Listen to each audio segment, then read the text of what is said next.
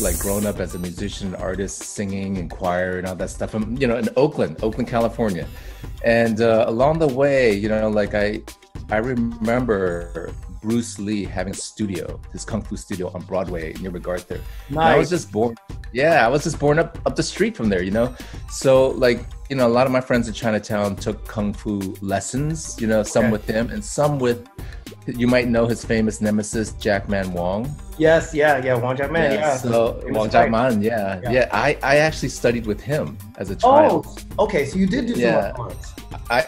I wouldn't say I did it. I was too young. I just remember going because my brothers, you know, were signed up, and I would go, and I was probably like 7 or 8 at the time, and I was too young. I was not disciplined to stand there and do the, you know, horse stance and punch and everything. Right. And I just remember Wong Jack Man yelling at me all the time, you know. Like, I was too young, you know, and so I remember that, and then we started seeing, you know, the first hearing the first bits about Bruce Lee becoming well known in film, and you know, it was like the Chinese Connection, the Fist of Fury, and word got around like he teaches in Oakland, you know. Right. Yeah. And then I heard that our teacher had a match with him.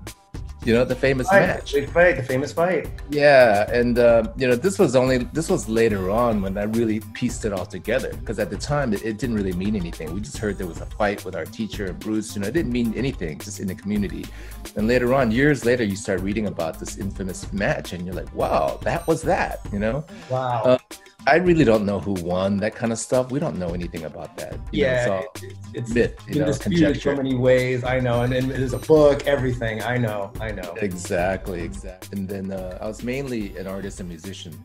Went to school, San Francisco State, got my fine art degree. But at the time, I was into performing, you know, doing performance art, experimental theater because of music. And suddenly I found myself acting when I moved to New York City. It just seemed like the natural progression. And in acting, people ask, you know, as an Asian man, I'm supposed to know Kung Fu or something. Right. I know Kung Fu. Show me. Exactly. It's like, why are you here, you know? Either that or you're really good at math, right? One of the two. Yeah, exactly. And I wasn't good at either, you know? Okay, right.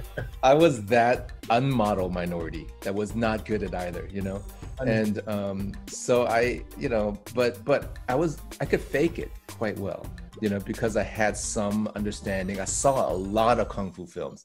I was a fan of all the Run Run Shaw, Shaolin epics, you know, Golden Harvest. Yes. You know, I was a fan of all of those films. And so it was like in me. And I grew up watching Bruce Lee. He was my idol. He was the only reason I said, I can do that. Without him, I wouldn't have said, you know, there was no one in American media, Western media